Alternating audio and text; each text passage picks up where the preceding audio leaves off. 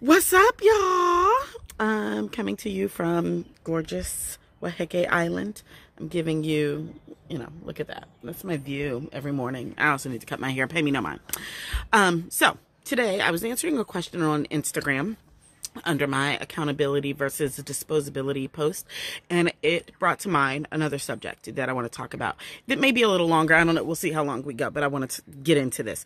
And what I want to get into is the difference between learning with someone and learning on someone. And this person in this post brought up what I think is a good point, and I actually think is true, which is, there's so much tension right now as these oppressive systems that those of us who have had to live in have always been aware of, but is rising to visibility for the people who haven't had to live in them.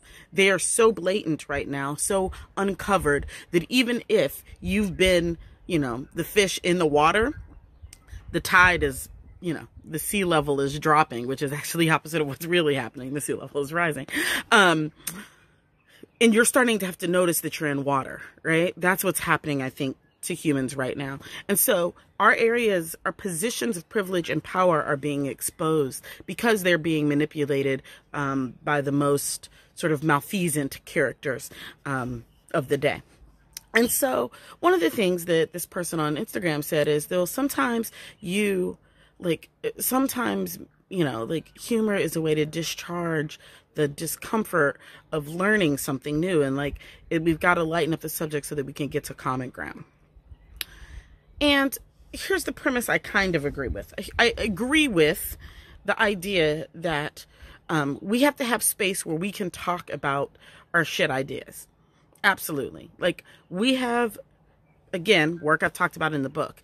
All of us have crappy ideas, horrible thoughts that roam around in our brain unchecked because we have been steeped in a system of crappy ideas. We've been steeped in systems of oppression. We were raised in an immersion school of oppressions, of white supremacy and racism and ableism and ageism and fat phobia and homophobia and transphobia and trans antagonism and on and on and on, right? And so, of course, we all have that. All of us have it. That's the thing. First and foremost, I want us all to just get into it. You got it, boo. There was no way not to. It's not possible to grow up in an immersion school of oppression and somehow miraculously, like a Teflon pan, somehow not have any of it stick to you. It's not possible, right? So, of course, you got that. Yes. And we're all in an uncomfortable position, many of us. And I'm going to say all because all of us exist at some access of privilege.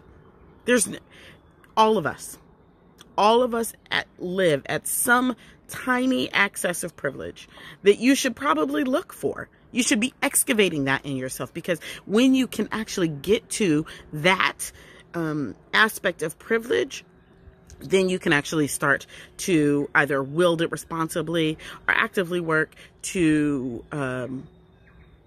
erase its positional power in the world. You can become an active participant in disrupting that system that privileges you. So here's the deal, right? So we are now at this place where we're at this thinking, doing, being process. You all may have heard me talk about that before, right? That the first step to transformation is that we actually have to become consciously aware of the thoughts running around inside our heads.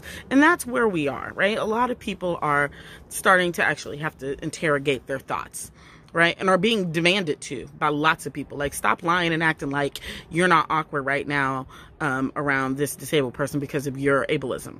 Stop acting like you're not awkward and weird and making a conversation around this person of color because you are still holding on to racism. So that is happening in real time for us. And yes, we need spaces where we can talk through those shitty ideas. We can talk through those ideas that we've all been indoctrinated into that cause harm as we work to dismantle them. However, that cannot come at the expense of the people who are harmed by our shitty ideas. That's called learning on someone. Learning on someone is where I learn all my lessons and I harm you in the process, but that doesn't matter because I'm growing. Get the fuck out of here with that bullshit. That's bullshit. That's the epitome of privilege. It's the epitome of privilege and an erasure of positionality and power in one's conversation. You don't get to learn on people. And so, yes, find you a community where you can practice, where you can talk about these crappy ideas you used to have. There is nothing worse. I'm going to give you an anecdote real quick. One time, I was working at an organization that shall go unnamed because they were well-meaning. And you know, I would hope they know better now. But they had a racial inequity training, racial justice. I'm not going to call it a racial justice training. It was a diversity and inclusion training is the right word, right? Because it wasn't talking about how you topple no systems or no shit like that, which has to exist in a justice framework.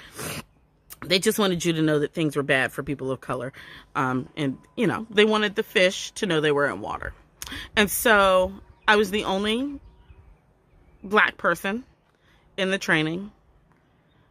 Maybe I was one of 3 people of color in the entire organization. Maybe it was a real white organization. And so I sat through this racial justice, this diversity and inclusion training, and it was so painful for me. And it was painful for a couple of reasons. The primary reason that it was painful is because I just got to sit in a room and listen to white people tell me how they ain't never considered, not once in their lives, what life might be like for me. And so what an intense erasure of my existence, the existence of my community, and while, right, be clear, while sitting in the benefits of the labor of my ancestors.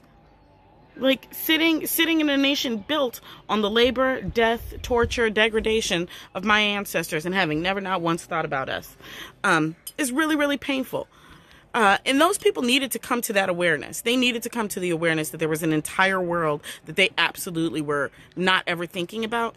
And they did that learning on me because I didn't need to be in that class. So, by the way, nice white organizations, stop making people of color sit through your diversity and inclusion workshops. They're harmful. That's a learning on someone. I don't need a day-long workshop about that. Now, again, there are areas of privilege I absolutely need to be made to sit through. Somebody's doing a day-long workshop on ableism, I need to be there. A day-long workshop on transphobia and trans antagonism, I need to be there. Somebody's doing one on ageism, I need to be there. There are all kinds of accesses of privilege that I have that I absolutely need to explore. But I do not need to listen to a room full of white people tell me about all the disparities and injustices that happen as a result of my blackness. Because guess what? Nigga, I already know. I live it. So, this is what I'm saying to you. I want you to learn. I want you to find a community that you can learn with. I want you to never forget at whose expense you are learning. So this is one of the reasons why, like, when people post questions about other communities on Facebook or social media, do you think trans people should be allowed to? Do you think gay marriage is okay? And these are people who are like, no, I mean, I'm pro, but I just want to talk it out with other people. You are in the public sphere sharing, giving platform for people to share their most abusive, vitriolic, biased, bigoted, oppressive, body terrorism-based ideas in a public space. As if the people that you are talking about are not there. As if they do not exist. As if they don't have to run up on that on their timeline. That is harmful.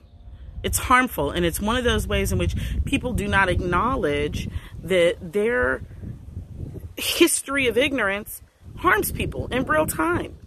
And that their learning harms people. This is the thing I say all the time, and then I'm going to wrap this up. There is no place at this point in which you can board the train of justice, equity, and not step on someone's foot. Because the train has been filled with people trying to get free. And you're just getting on board. There's no place where you can enter this train and not cause some harm.